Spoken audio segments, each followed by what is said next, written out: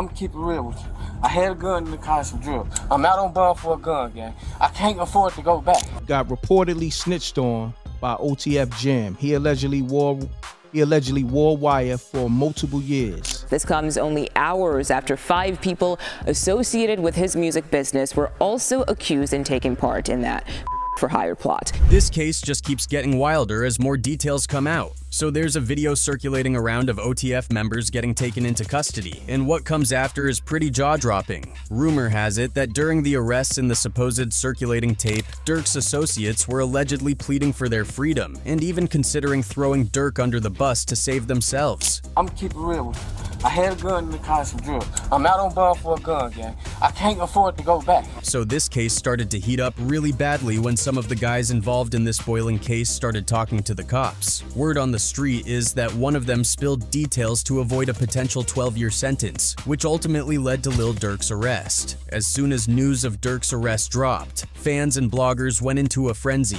throwing around theories about who might have actually snitched. The first name to pop up was rapper King Yella, mainly because fans remembered how he'd previously said some things about Durk to the police, even though Yella's been super clear that he'd never snitch. He had released some paperwork, talk about how you were getting arrested and they say you named a whole bunch of people. I ain't named shit. The police named them. Then all eyes shifted to Brick Baby. He'd been pretty vocal recently, mentioning how Quando reached out to him, thinking he'd somehow been set up.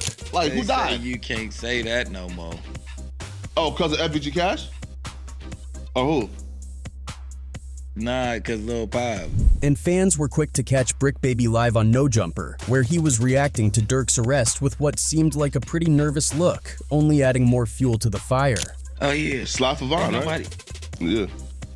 They say you can't say that no more. Yeah, play again. Why? Y'all gotta see this again? They got you up there. God, this is crazy. But wait, there's more. Apparently there's a third suspect who could be the actual snitch. Rumor has it that this person is none other than OTF Jam. Yeah, it looks like he's now the prime suspect when it comes to who might have tipped off the cops. And it gets even wilder. There are even reports suggesting that he literally wore wire for years, collecting dirt for the cops. Imagine that twist. Look into OTF Jam. I think we looked into him already. He's the one that ate the cheese.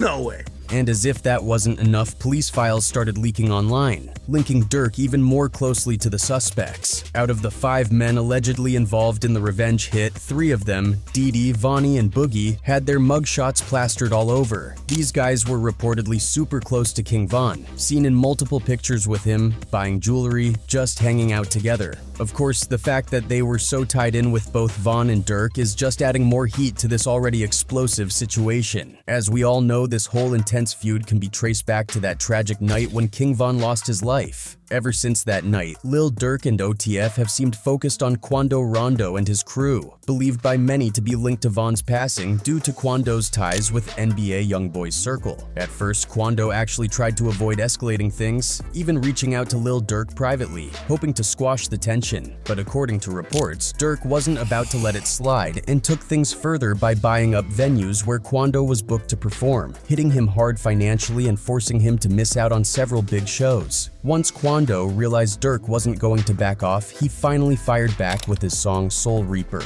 He dropped some pretty direct lines in that track like, ran up on me, then we spanked him, I'm talking lights out, jumped out with that pipe out, making it clear he wasn't backing down from the confrontation anymore. Ran up on me, then we spanked him. I'm talking lights out, we do the dash and I do jumped out with that pipe out. What's interesting is that despite the tension building, Durk kept it quiet publicly for a long time. But it seems he was making some strategic moves behind the scenes. Rumor has it that Durk might have even been setting up financial incentives for those loyal to Von, possibly rewarding anyone willing to seek revenge. Then, after Quando's close friend Lil Pop was sadly taken out at a gas station, Durk seemed to allude to the incident in a song, rapping a line like, "They like Durk, he a singer, he won't smoke sh**. You can believe whatever you want, I got your folks hit." Fans took this as Durk indirectly claiming some level of responsibility, or at least sending a message that he wasn't playing around. They like Durk is a singer, he won't smoke sh**. You can believe whatever you want, I got your folks here. Quando didn't just let that line slide either. He clapped back hard, mentioning Vaughn and even calling out Vaughn's sister in his track Want Me Dead. In one part, he's got lines like, "My favorite op-dead sister talk too much. No, I don't like the b." Lil Timmy rolled her brother up, got stepped on in some Nike kicks, throwing some pretty direct shots at Vaughn and his family. My favorite op-dead sister talk too much. No, I don't like the tell me roll her brother up. Got stepped on in some Nike kid. Durk wasn't silent for long though. He used a feature on a Babyface Ray track to take his own jab back at Quando, taunting him about Lil Pob's passing. He went there by referencing Quando's raw reaction to the news, rapping, "You look on the news and see your son screaming no no." It was a heavy line, especially since the whole internet had seen that video clip of Quando, visibly heartbroken, crying and shouting out on the sidewalk after hearing about Pob's tragic death. Now, diving into the timeline that led up to Lil Pob's loss, this was all during that fateful trip to LA on August 18th. Quando Rondo had just landed in LA with his crew, which included his sister and his cousin Lil Pob. Like many rappers, Quando followed the common practice of tapping in with the local scene for safety, especially with the dangers that come with his high-profile name. Being affiliated with a Crip set in LA, Quando naturally reached out to the people he trusted in that area. Though we don't know exactly who he connected with, it's typical in the game to link up with your own set when you're in their city, just as a precaution. And given Quando's street ties, this was a usual move to ensure he had some local backup while in LA. But then, things really started going south after that. Not long after Quando tapped in with his contacts, OTF and Lil Durk's people allegedly had all his info on lock. Not just his location, but where he was staying, his whole itinerary, the works. How OTF got hold of all that info so quickly is still a big question mark. Was it just one of those right place, right time coincidences, or did someone intentionally leak Quando's moves? Either way, as soon as Quando's feet hit the ground in LA, OTF apparently knew every single thing he was up to. Once they got wind of Quando's whereabouts, OTF's crew moved into high gear. It was like clockwork. Flights, rental cars, even private jets were booked fast. And this urgency wasn't out of nowhere. Rumor has it there was a bounty on Quando's head, allegedly put up by someone referred to as Co-Conspirator 1, who's supposedly the main one bankrolling the operation. Most people are connecting the dots and speculating that Co-Conspirator 1 is none other than Lil Durk himself, given his influence, resources, and high rank within OTF. All these expenses, supposedly paid for with credit cards tied to OTF, covering flights, hotels, rental cars, you name it. The whole thing seemed way too organized to be random, with multiple people involved in what looked like a full-blown revenge mission. We believe that Co-Conspirator 1 seems to be aiming at somebody who's a boss within the OTF organization that could that could put money up and also promise music opportunities. Aiming at someone who would be Durk, or could be Durk's brother who passed. But the only person living will be Durk. It could be Durk. Once OTF's crew touched down in LA, they wasted no time. They got everything set up: the cars, hotel rooms, ski masks, and firearms. They even kept all communication in code to keep things low-key. Eventually, they gathered close to Quando's hotel, having locked down his schedule to the minute so they knew when and where he'd be heading next. Then came the day of the ambush. Quando was rolling in a black Escalade, and OTF's people were tailing him in a white BMW, following him without him ever noticing. When they finally caught up with him at a gas station, they didn't hesitate. The crew parked nearby, hopped out, and started firing shots. The sad part is, Quando was still inside the vehicle, while his cousin Lil Pob was outside when things went down. Pob was the one who got hit, while Quando made it through without a scratch. The plan had backfired in a way because their actual target, Quando, managed to escape unharmed, but his cousin didn't survive the attack. Shots fired, a fight taken to the streets, and this chaotic scene, the ending of a shooting that started in Los Angeles, California. Sheriff's deputies pulling out a man who had been shot in an SUV.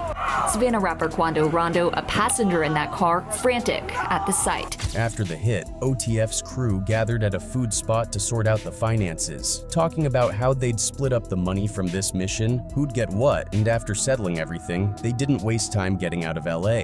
They headed right back to Chicago as soon as things were squared away. Lil Durk, however, had made sure to keep himself out of any direct links to the operation. He reportedly told his crew, "Listen, even if you're using OTF credit cards, don't book anything under my name, my family's name, or anyone who's even remotely connected to me. Durk's whole strategy was to stay as far from the official paper trail as possible, and the only reason we know he specifically instructed co-conspirator 3, who many think might be working with the feds now, to avoid using his name is that this same person was tasked with booking a private jet for OTF. Durk made it clear, no names that could lead back to him, keeping himself out of the picture as much as he could. Once the crew got back, payments were handled by another OTF member, likely OTF.